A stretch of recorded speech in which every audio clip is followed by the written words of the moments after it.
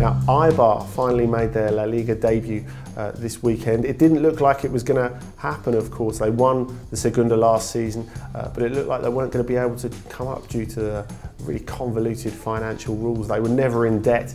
But because they didn't have a high enough share value, they had to hurriedly get out a share issue, raising nearly €2 million of capital, which with the help of fans from all over Europe and the world they managed to do. And so they took the field in front of their 5,000 capacity stadium and they won against near neighbours Real Sociedad, who of course in the Champions League last season. And they didn't steal it either. They played really well and managed it with a fantastic free kick from Javi Lado. You can read more about Eibar in Sid Lowe's column in The Guardian this week. Well worth it, a fantastic story. And it's got a great next step with them going to Atletico Madrid, no less, for their second game. Now, it was a tale of two goalkeepers at La Rosaleda. It should have been all about the Athletic Bilbao goalkeeper, Gorka Iraizos, who scored a fantastic equaliser in the 95th minute. Fantastic header that any striker would have been proud of. Unfortunately, it was chalked off. He couldn't understand why, neither could the referee and linesman, it seemed, because they gave different reasons to why it was actually disallowed. So that meant Malaga won their first game. Iraizos also gave away the penalty that led to the winner by Luis Alberto on loan from Liverpool and making his debut from Malaga. At the other end, it was a really great match for Carlos Kameni, who's been in the shadows since he arrived in 2012 from Espanyol. It looked like he would be again with Guillermo Ochoa, the Mexican goalkeeper, arriving this summer, but Ochoa was on the bench. Kameni played, kept a clean sheet with a little bit of luck here and there, and then got an extended contract after the match to 2018, so a great Saturday for him. Now, Munir is the next off the La Masia production line, the fabled La Masia production line, just 18, coming in for his full La Liga debut, rattling the crossbar and then scoring a great finish from Ivan Rakitic's pass.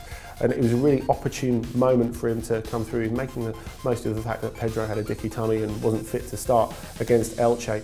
And he fitted in superbly well, Munir. He looked great in the UEFA Youth League last season, which is the sort of junior Champions League, scoring a fantastic goal from the halfway line.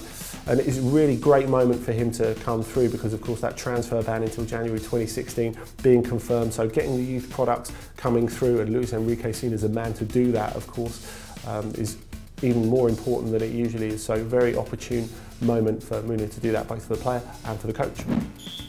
Of course, Di Maria is on his way to Manchester United. A cause of regret for Carlo Ancelotti. You never really wanted to lose him. He's so versatile. He can play in the front three, on either wing, or deeper in midfield, as he showed a lot in the second half of last season. And they really could have done with the sort of ingenuity that cracked open the Champions League final back in Lisbon in May against Cordoba on Monday. Madrid looking a little bit heavy-legged, and James Rodriguez not really being able to find the answer. In the end, it was a set piece that allowed Karim Benzema to break through, and a net buster from Cristiano Ronaldo in the dying minutes, by which time the Cordoba fans, enjoying their first game in the top flight in 42 years, making all the noise, and the Madrid ones getting a little bit restless. So there's still a need to find that balance without Di Maria.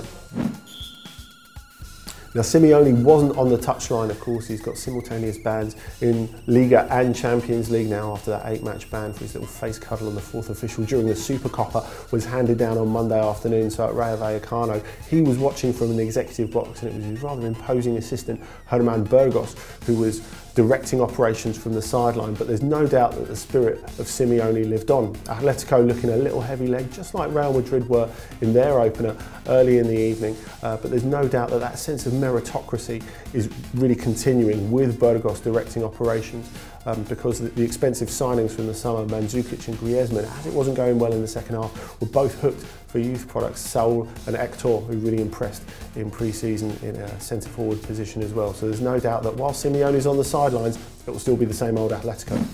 Okay, well that's it for today. We'll be back later in the week with the 5 things to look out for in next week's La Liga. But for the moment, tell us all about what you thought of the opening weekend of La Liga. Who was your best team? For me, it was Eibar, obviously. What was your best goal? Cristiano Ronaldo, obviously opening his account with a cracker. Click to subscribe here and you'll be the first to see the next video when it's up. But tell us what you think.